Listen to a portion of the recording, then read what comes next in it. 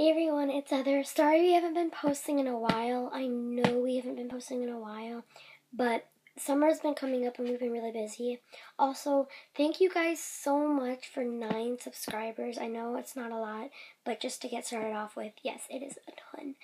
So, today, since I'm a theater kid / theater geek or whatever, or an actress, anyways, so I'm going to be doing the theater tag. It's basically just asking me about theater. And I'm going to answer them. I don't know. Okay. Question number 1, how old are you? I'd rather not say because I just don't want to say really. Question number 2, when did you start getting into theater?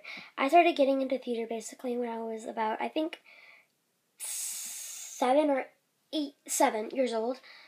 My sister did Cinderella with my director that I do it with now, and she really liked it, so I decided to sign up for the next play, which was 101 Dalmatians, and I've never got ensemble with him. The first play I've ever done was 101 Dalmatians with him, and I got Pepper, which is one of the dogs. 3, how many shows have you been in? I've been in about, I would say about like 16 shows. Favorite role you've ever played? The favorite role I've ever played was Xian Po in Mulan, which was recently. It was during the spring. It's really cool. I really like that part. It was one of the best parts I've ever got. It was really funny. The person was very funny. They got a lot of solos, got a lot of lines, basically in every scene. A tip you always give to the new theater kids. Don't be afraid. And the one tip I always give everyone who is new, don't be afraid. Try to shine your brightest, because if you suck it in, you're not going to be the best on the best, because there's going to be a lot of people on top of you. I know it's deep, but it's true.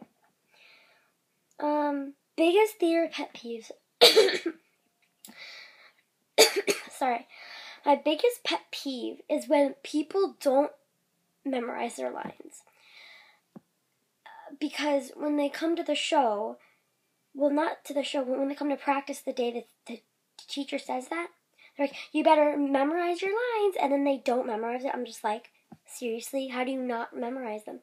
I know some of them got like really big lines, but it's part of the work of being in this theater. You know, some people say you have to do the work to get the reward. That's basically it. If you do the work, like studying the lines and practicing the songs, you get the reward of getting a good part.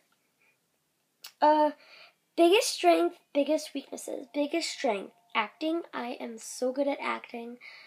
My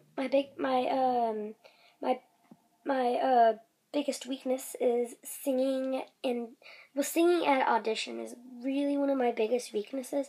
Ever since Mulan, I have been getting so many little characters, and some of them have been good, and some of them have been bad. But yeah, at Mulan, I kind of just bursted out, and I was like, I'm done getting small parts. That's when I started getting big parts. Your biggest inspiration in theater? My biggest inspiration is, basically, what continues me to do theater is that I see some of the people on Broadway, and I just be like, man, I want to be just like them. Like Idina Menzel, she played Elphaba on Broadway in Wicked. When I saw her, I was like, oh my gosh, I want to be just like her. And then I actually saw Wicked on a stage in Chicago, and it was amazing. I really loved it, and I want to be like them. What's your dream role? Right now I'm in Peter Pan, and my dream role is actually getting John, which is the guy with the top hat. I really want him because I think I would be perfect for the part. I don't know exactly why I want him, but I just want him. Plays or musicals? Well, I would have to say musicals because I've been in a lot of musicals, and they're super, super fun to be in. So yeah. Favorite improv game? My favorite improv game would have to be Honey, I Love You. Basically, a person stares you in the eye, and You have to do this without laughing. You stare them in the eye, and they're like, honey, it's like, honey, I love you, will you give me a smile? So you look them in the eyes, and you say, honey, there has to be two people. One person says, honey, I love you, now show me your smile. And the other person has to look them back in the eyes without laughing and saying, honey, I love you, but I won't give you a smile. And it's actually really hard because I tried to do it once or twice, and I laughed my butt off. It was so bad. I'm so bad at that game. What's your favorite show that I've been in? My favorite show that I've been in has to be Mulan or Susuko.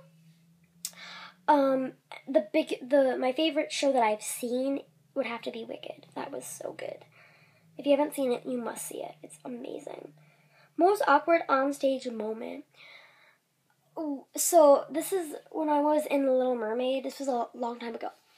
Me, my sister, and this other girl had to be running across the stage in order the scene to go on.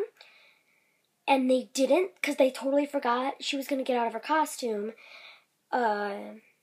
She was going to get out of her costume until the other girl reminded her, like, we have to do this. And then she was like, oh my God. So she had to put her costume back on. And then I was on stage with this other boy, and then he was like, we have to start talking. I was like, what? He was like, these, your sister and somebody else have to go on and do the thing, but they're not on. Just pretend to start talking. And then I was like, okay. So it was the most awkwardest moment ever. Best offstage moment. One of the best offstage moments is at the cast party. It's really fun. We go to Dairy Queen and we sing songs. Worst audition, Beauty and the Beast. It was the worst audition ever. I totally just hit rock to bottom at that. It was just too embarrassing. Least favorite show.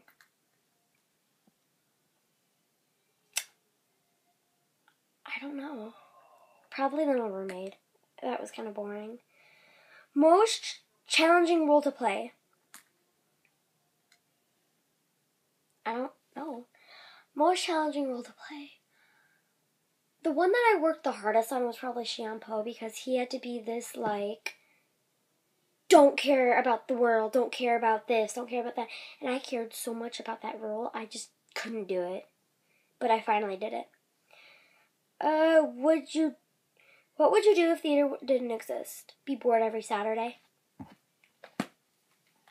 Okay, thank you guys so much for watching. Please leave a like and please subscribe. And I guess I'll see you in my next video. Bye!